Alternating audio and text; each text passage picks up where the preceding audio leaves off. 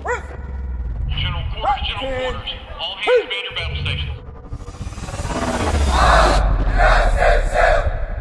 Welcome to the Rundown.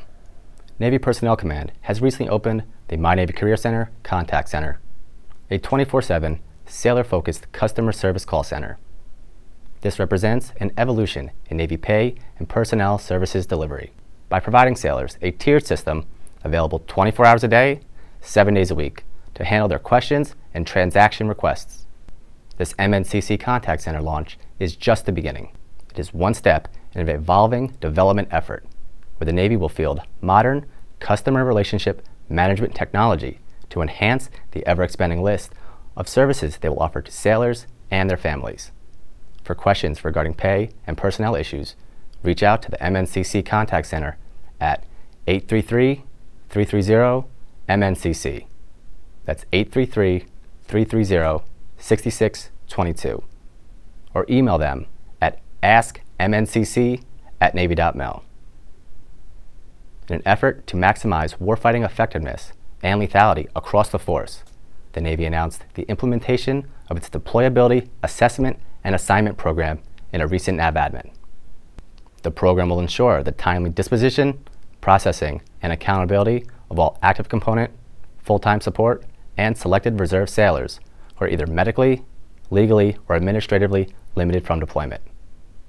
Starting October 1st, 2018, sailors who have been non-deployable for 12 consecutive months will be notified of mandatory processing for administrative separation or referral to the Disability Evaluation System. The policy applies to all sailors, regardless of current duty type, with the exception of pregnant and postpartum sailors. Sailors who receive notification will have the opportunity to be considered for the retention by the Secretary of the Navy on a case-by-case basis.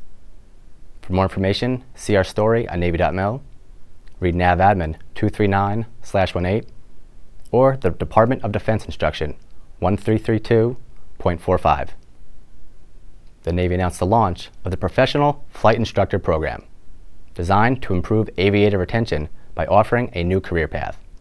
The program will provide officers serving in or who have successfully completed an aviation department head tour with increased career flexibility and greater assignment stability.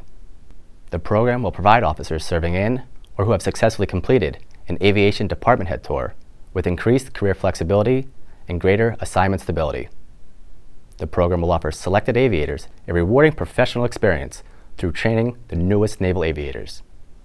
Applications for the first PFI Selection Board, scheduled to convene November 20th, are now being accepted from qualified 1310 and 1320 designated lieutenant commanders and commanders.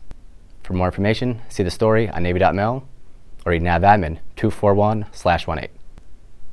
That's all for this week. Connect with us on Facebook, Twitter, Instagram, and YouTube at USM People. You can listen to our collection of Sailor to Sailor podcasts at Navy.mil/CMP. For any questions or to sign up for our monthly newsletter, send us an email at usmpeople.fct@Navy.mil. For the Chief of Naval Personnel, I'm MC2 Tyler Preston. Thanks for watching.